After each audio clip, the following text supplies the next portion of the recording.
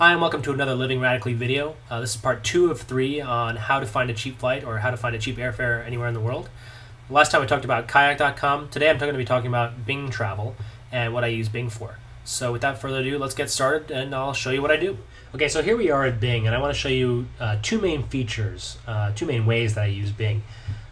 This is really to determine the question of when. Now, I know from Kayak which flights I want to use, which dates I want to use, which airlines I want to use, which airports I want to use. I know all the what. Now I need to know the when, as in, should I buy my tickets now or should I wait later? It's an age-old question. Do airfares go up and down all the time? If I buy now, am I going to be losing out because airfares are going to drop later on down the line? This actually allows me a way to tell if I should buy now or buy later. It's one of the few ways I use Bing. I'm going to put in city pairs and some dates here, and one adult, and I want it nonstop.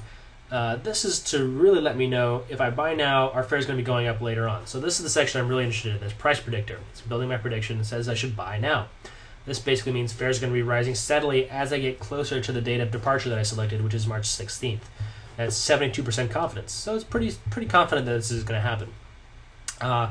That's all I really wanted to know. Sometimes it's going to say fare is going to be staying steady. Sometimes it says wait, fare is going to be dropping by $50 or $100.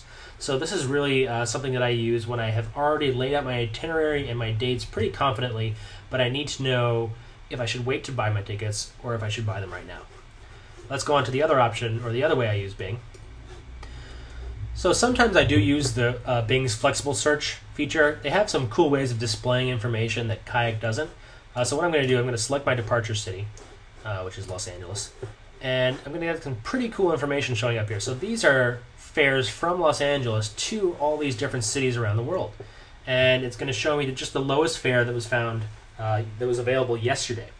And so if I just know, for example, that hey, I wanted to, I didn't know where I wanted to go, but I know I want to go somewhere. This is kind of a good way to browse and peruse and see and say, hey, is there a good fare? This is actually a pretty good fare to Rome right over here. Maybe I want to go to Rome for these couple days, and it'll already give you the dates that this was found. That's pretty interesting to do. So the other one to do is when to travel. So let's say I know my departure city and I know that I want to go to New Orleans. This is going to tell me the best times for me to depart. And this is pretty cool. Kayak does this as well using their calendar view that we saw earlier.